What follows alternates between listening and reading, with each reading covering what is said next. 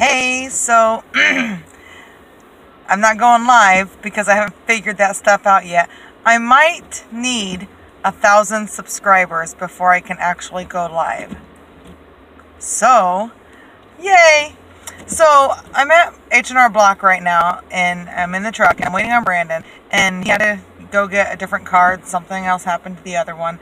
Anyhow, so, I was like, I am not waiting. Like, he's like, oh, well, we can go at 8 o'clock because I set up an appointment for 8 o'clock. I'm like, okay. So I said, but I'm not waiting until 8 o'clock to leave because then it'll be like after, like way after, like 8:30, 9 o'clock if I even get back. I'm like, no, we're going to go like a 11:45. And by the time we get, it's like 8 o'clock. It's snowy out and stuff. And I'm talking really fast. So I apologize. But my point is that, you know, people, like, I get to work way early. It's not by choice. But if it was my choice, I would still get there a good half an hour to an hour early because then I prepare myself to if I do encounter something, then I have the time to deal with it before getting to work and to make it to work on time. So that's kind of what I got. You know, you gotta get up and go do stuff.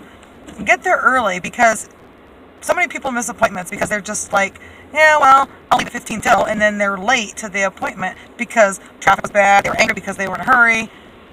It creates rage. Don't create road rage. Leave early to get your stuff. And if you gotta sit there and wait for 5-10 minutes or longer, it's okay. Like, take something to keep you busy. I take my knitting. You can play a game on your phone while you're waiting for whatever to happen. You can do other stuff while waiting. Like, yeah, it takes a little bit of time out of your life. But by getting there early, you're creating yourself some relaxed time. So think about that. That's all I got. Just random, Misty, because it fit my life right now. All right, everyone have a great evening, and we'll see you tomorrow.